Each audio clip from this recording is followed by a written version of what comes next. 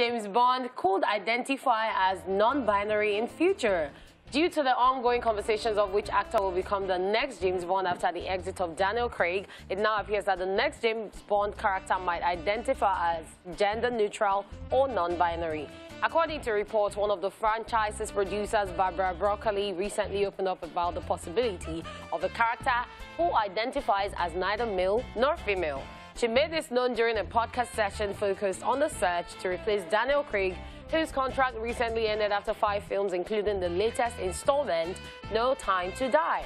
When asked if she thought 007 would always be male, she said, and I quote, "I do, because I don't think that we should be making films where women are playing men. I think we should be making more films about women, and I think Bond will be a man," end of quote. The host, however, suggested, and I quote, "non-binary perhaps, maybe one day," to which Barbara Broccoli replied, "Who knows?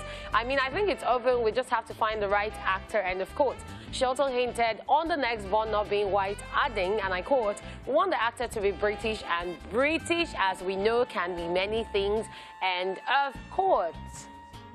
Is that officially okay? Let me leave the non-binary conversation. Is that officially Idris Elba? Because she said British and it's not white. But they've said that Idris Elba is not being a villain. Exactly. I feel they are throwing us off. Okay, so at this point, basically what they're saying is like maybe like Bobrisky, James Brown can be James Bond. James Brown can be James Bond. Hey! No. Yeah, because now they're leaving the floor open. It's like the same way they said Superman's son is actually going to be. So I'm like, I don't know. I'd like to see how they would pull it off. Okay. Because now when you say 007, so 007 for me is an agent. It's just the fact that James Bond, the name, now became as big as the 007. Very because true. the 007 can be a female. Yeah, I like what they did with this No Time to Die. The 007, the new 007 is female, and of course a person of color. So they are switching it, and now for Barbara, Barbara to be saying, please just give Idris Elba. If you people don't give, but they already said it's going to be the villain. She has said it now that the person is not white. So how come in this last one they now showed us a woman who was black? Who else? Okay, they said people. James Brown can be James Bond. They don't want you to see it coming.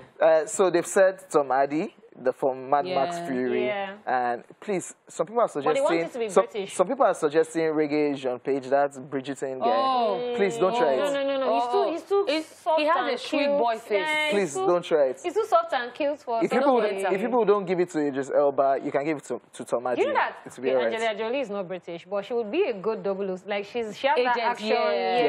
From Tomb Raider and so. Let's see what they do with it. I'm excited. Okay, or we'll just get a female James Bond. Please let's just keep our fingers crossed. Okay. 007 James Brown. Okay, yeah, we, Wow.